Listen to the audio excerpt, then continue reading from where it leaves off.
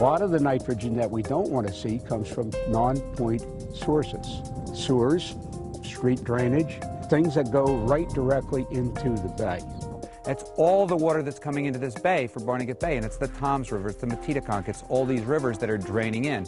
And people in Jackson, by the amusement park, don't realize that the fertilizer on their lawn is running into the bay and is causing problems for clams and oysters, for these shellfish that we're talking about. It's these major housing developments that come to the shore, and people are using tremendous amounts of fertilizer on their lawns. The whole western side of the county have these very beautiful homes up there, and those people don't care about the environment. They want to see a green lawn, and they're putting it on at excessive rates. The ground can't absorb it, and it goes down right into the bay, and there's no question in nutrifying the bay. So there's a need to really control that.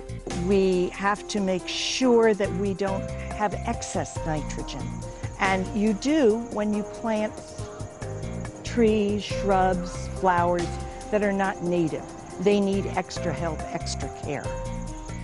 So the school is right next to the bay, so I thought native plants would be perfect because if we use fertilizers and like other products that aren't good, it could run off into the bay, which can poison our environment.